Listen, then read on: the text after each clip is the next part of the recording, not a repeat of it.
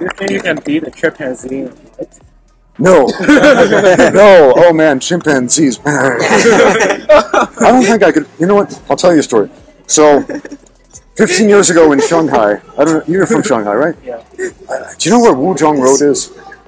Wuzhonglu. Anyway, it's a road in Shanghai in the Shuhui district. I used to live on this road, and they used to have monkey handlers there, with just little capuchin monkeys or rhesus monkeys, I think they were. You know, a monkey about that long, that big, and the monkeys would do tricks, and they would take coins. You'd give them peanuts. They do backflips, things like that. They've made that illegal in Shanghai now, but it was fun when they had this. The reason I'm telling this story, so my wife and I, we run into this monkey handler, and there are two monkeys on the street, a nice monkey and a mean monkey. The mean monkey's missing its tail. I think it got mad because somebody chopped its tail off, and it was very resentful. Anyway, the mean monkey without the tail, my wife gives it a peanut. The monkey grabs the peanut, boom, open hand slaps her, leaves a red mark. She's like, ow, the monkey just slapped me. Like, what the heck? The monkey jumps on my head, and it grabs me. It's not doing anything super aggressive. It's just holding on. You know what it feels like?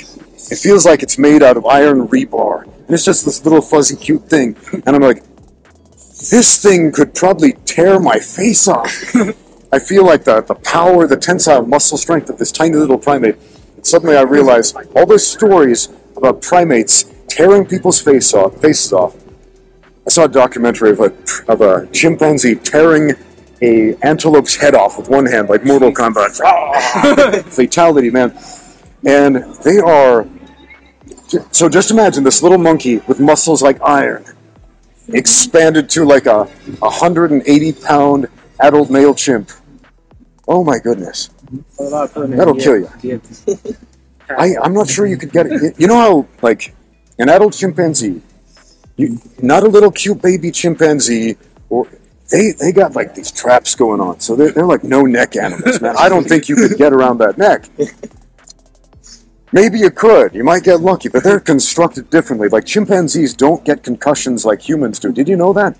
No. A lot of animals don't get concussions like humans do. They can fall from a tree, land on their head, and walk away like it's no problem. They are literally built differently.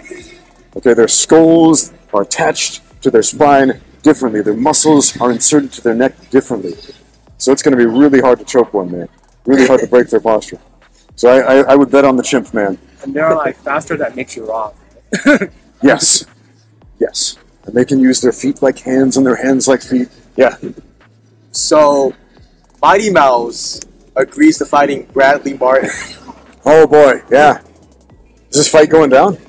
I heard the I don't rumors. know, but They want to do jiu-jitsu. Okay. But how do you feel like it will play out? Okay. Now I've watched a couple of Bradley Martin's videos, mostly like his weightlifting videos, and I don't know how much he knows about grappling. So they're going to grapple or they're going to fight? They're going to play like MMA. MMA fight. Oh boy, wow. Oh, this is interesting. This is interesting because the size difference and the strength difference, it's not nothing.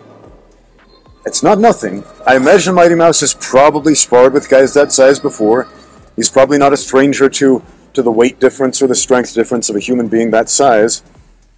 Bradley Martin is definitely a stranger to the level of fighting skill that Mighty Mouse possesses, though. So, I don't know how this is going to play out, but I would bet on Mighty Mouse to end this via probably a choke. Probably strangle him. Probably pretty early. Also, how much time does Mighty Mouse have to work with? 3 What? rounds, 5 rounds? Even Good more? question. If it was a pro fighter, it would be 3 5-minute rounds. Yeah, I'm guessing since it's Bradley Martin's first MMA fight, he might ask for like shorter rounds or something. I don't know. But I don't think Mighty Mouse is going to need a long time. I think what he's probably going to do is shoot in for a high crotch or a low single, and then he's going to flip around the back. He's going to cut the corner, get around the back of the leg, jump on him, and strangle him early. So that's my guess. It could play out totally different.